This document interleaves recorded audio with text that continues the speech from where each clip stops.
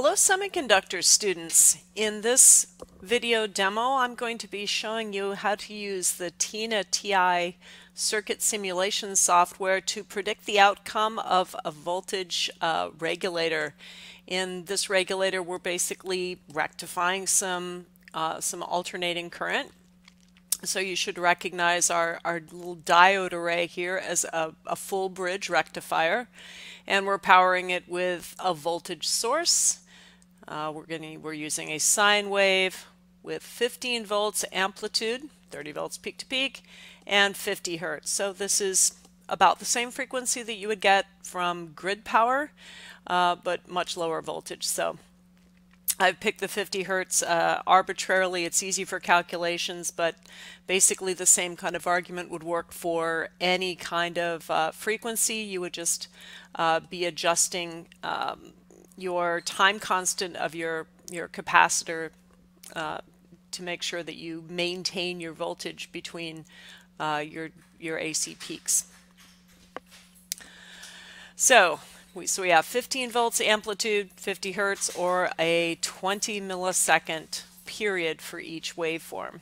So the way we have the circuit now, we have what's known as pulse DC coming into our 10 kilohertz load. And if we want to take a look at what the voltage drop over the load would be, we can display our voltage transient using our voltage point sensor V load that we've placed in our circuit. So it's going to be measuring voltage versus ground, which we have here. I'm not displaying the input voltage, so we're only getting V load, and so you can see this is our typical pulse DC. We are seeing the drop over the diodes. We're not getting the full 15 volts. We're getting 15 volts minus our forward bias voltage over 2 of our rectifying diodes. Now, this is great to run a lot of applications. It is DC and that it is not reversing, but it's certainly not a steady true DC signal, which would be time invariant. So we're going to start adding some things to the circuit to see how close we can get to true DC. So the first thing we're going to do is rely on the fact that we can add a capacitor which will store some charge and produce a voltage that can kind of bridge us from peak to peak. What we kind of need is a secondary voltage source that will keep us from dropping when our signal coming out of the bridge drops. And so I've selected a 220 microfarad capacitor because if I look at the time constant multiplying this by my R load, I get something that's like 10 times the period of my waveform. So that should give me an output that's pretty close to steady state. So that should keep me from dropping. So I'm gonna put that in parallel with my load. So basically when I get that pulse DC coming out, initially it will charge the capacitor, will stay charged, and then as the waveform drops down to 0, the capacitor voltage and the capacitor charge will be powering the load circuit. So it's effectively like a secondary voltage source in parallel with my bridge to bridge the voltage, pun intended, from one peak to another. So we'll take a look at what that looks like. We're going to again look at a couple 4 periods, and boom, we come up and we don't go down. The other nice thing is with the load resistor that we have, we can zoom in here and we can see that we have a little bit of ripple, but very, very little compared to the magnitude of the signal. So this is what we want when we're trying to achieve something close to true DC. We want to see a very small variation superimposed on our main signal. So we have something like 13.6 volts, maybe 13.5, and then our ripple, we're going to measure it here with the cursor. So we have 13.59 minus 13.55. So very, very low. We have something in the order of maybe 50 millivolts of peak-to-peak ripple superimposed on 13.5 volts. So several orders of magnitude. This would do very well as a good simulation of true DC. It's not completely invariant like would get out of a battery, but it's really, really close. Okay, So that's all fine and well, given that we have a very big load resistor. So one problem is, though, we've got our capacitor that will be part of our, effectively, our power supply circuit, but our load is a whole nother circuit or another device. It's the thing we're plugging into our rectified DC supply. What if we plug in something with a much smaller resistance? So what if we have only 1 kilo ohm load resistor? Now this is going to start causing a problem, because what we'll have effectively done now is we'll have decreased the time constant of our little RC circuit here, and we'll start discharging that capacitor much faster through the load, such that it might not be able to maintain a voltage to bridge us, so to speak, from the peak to the peak coming out of the bridge. So let's see what a 3 order of magnitude drop in our load resistor does to our signal. So we still have, a fairly small ripple on top of our main almost DC signal, but it's not negligible anymore. So we've still got something on the order of, whoops, let's get our cursor here. So if we go kind of right in the middle to get the average DC, we've got now 13.25 volts main signal, but our ripple goes from about 13.08 to 13.46. So now we have something closer to 400 millivolts of ripple superimposed on 13.25 volts. It's still small, but now it's no longer negligible. If we had a fairly sensitive kind of application that can't tolerate any kind of alternating current even at a low voltage, we could start seeing problems from this. Now we could look at an even more extreme situation. We'll go down 1 more order of magnitude. So we went down 3 orders of magnitude. Now we're just going to go down 1 to 100 ohms. And we're going to take a look at what our waveform looks like. So by going from a 10 kilo ohm to 100 ohm resistor, we now are in a situation where we've got a significant amount of ripple. Our average DC is now only about 11.5 volts, and our ripple peak to peak goes from 13.3 all the way down to less than 10. So now we're in the significant fraction. Our ripple is now tens of percent of our main DC signal, which would be more or less unacceptable for anything that required a smoothed, nearly constant DC. Now we didn't change the circuit, we just changed what we plugged into it effectively in the form of the load resistor. It would be really nice if we had a way to basically plug whatever we wanted in within reason and draw whatever amount of current we wanted within reason and still get a constant voltage signal. And the way we can do that is to sacrifice some of the amplitude that we get out. If instead of getting an average of what was this? We're looking at the Y plot. Instead of 11.5, 11.75, what if we only needed 6, 6.5? What if that was enough? If we are willing to sacrifice some amplitude, not changing our source, one of the things that we can do is add a zener diode to this circuit and basically use the zener diode as a secondary regulator of what's coming out of our capacitor and further smooth out what gets to the load. And in this case, it isn't quite so much smoothing as it is a bit more like a diode clipper. We're going to shunt the current that we no longer need going to the load, shunt some of the voltage as well. We'll have current flowing through our zener instead of through the load. We'll have lower voltage at the load, but we're going to get that same voltage irrespective of the load resistance and load current within reason. So I'm going to go ahead and hook that circuit up. It's going to require a little bit of rearranging here. See if we can just move all of this down. See if it'll extend. Okay, So if we're going to use a zener, one of the things we need to do is make sure we don't give it too much current.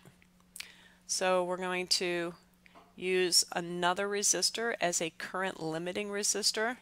So basically we have reasonably high voltage here at the capacitor. It's coming out of the bridge, or that voltage is being maintained right here by the capacitor. We're going to drop some of it over this current limiting resistor so that the voltage we introduce to our zener doesn't exceed the limits. And we're going to use a fairly stock zener diode, small scale one. We're going to put it in parallel.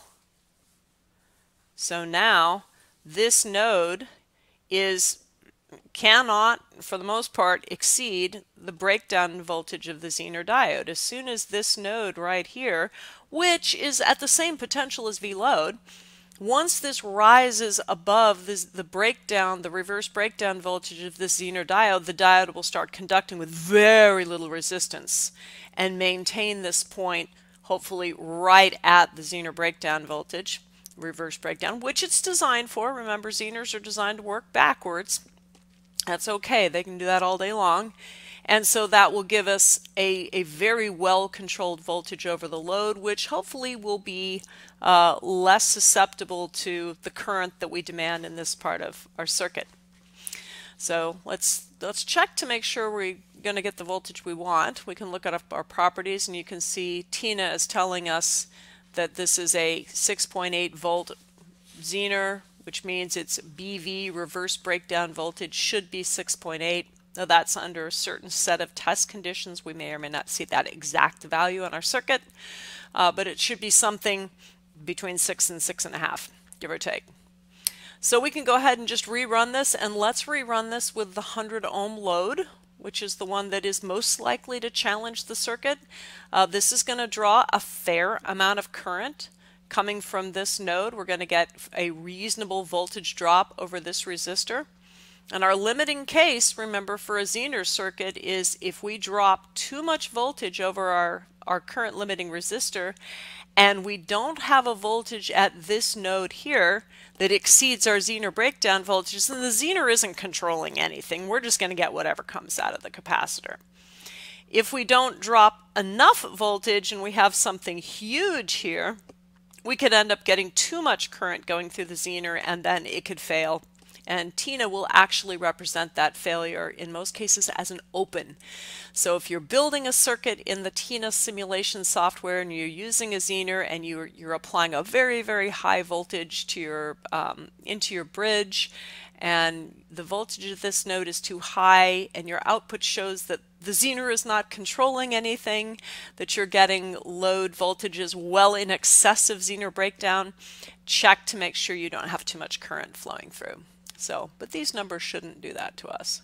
So we're going to, again, look at the same waveforms. We are not drawing the excitation voltage. We don't really need to see what's going on over at the source. We're just looking at V load. So we definitely have a problem there. So got some troubleshooting to do. We're getting 0, so chances are something is not hooked up correctly. So we're going to go troubleshoot and make sure we don't have an open somewhere. Our load. Load. I'm going to take a pause and do some, well, maybe not. We'll just talk through some troubleshooting here. Oh, there's probably our open.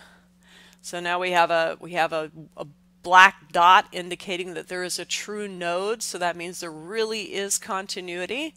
So by having a 0 volts at the load when I'm running the source, that meant that there was an open somewhere. So let's see if we have troubleshot our circuit. There we go. Okay, we still have a little bit of ripple that we're seeing. And so what we may be doing now is dropping below the level of zener voltage control. But as you can see, our Y voltage is now maxing out at 6.2. So we aren't allowing more than the zener breakdown voltage to pass. Unfortunately, because we don't have a flat line and we're ramping down below the zener voltage, what that means is that this point here is dropping below our zener breakdown voltage. So this resistor is probably a bit on the high side. We're limiting current too much. We're getting too big of a voltage drop. So let's try sizing that down and see what we get. So we've dropped that down to 50, and we're going to rerun our analysis.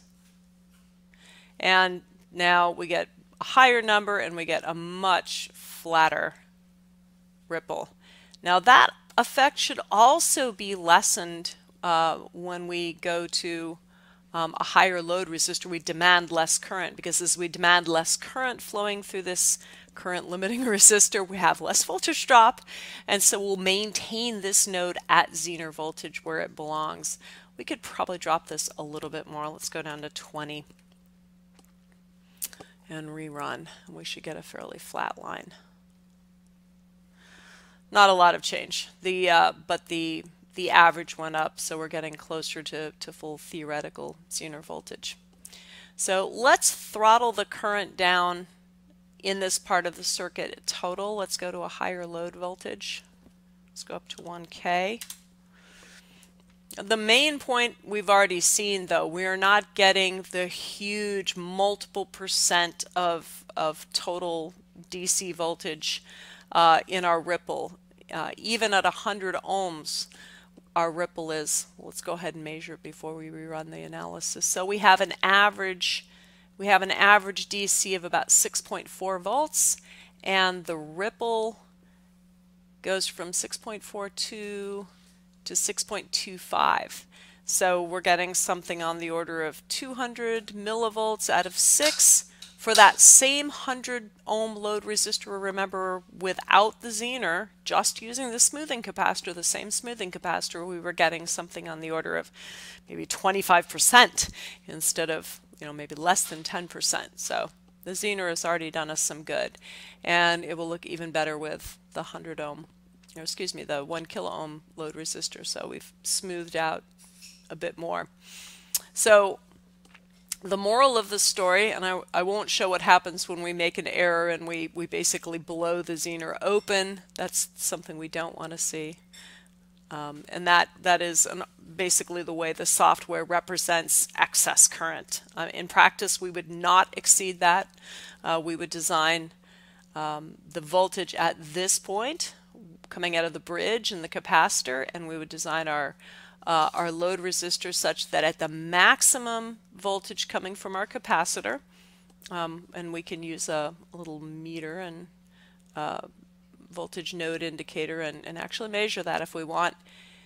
We would use that maximum amplitude, look at the current flowing over our current limiting resistor and the voltage at this node, and then go through our circuit analysis and calculate the current that we would then get through the zener, given whatever our load resistor is, and make sure that it doesn't exceed the reverse max current, which, if we want to look up on this little guy, is something about 1.85. So breakdown current. So we want to keep our current, much lower than that. So if we took this resistor down to maybe 2 ohms or took it out, then TINA would represent a malfunction of the zener by just having it not operate, as if it were an open, and we'd get no zener control. But that is not something we're going to do, because we will not overload our zener. In fact, that's the whole reason we include this current limiting resistor. And again, it's a balance. We do our calculations so that we keep this node always above the zener breakdown voltage, reverse breakdown voltage, so the zener will control the voltage at this point, but we don't want it to go so high that we're driving too much current through the zener and it exceeds its rated capacity.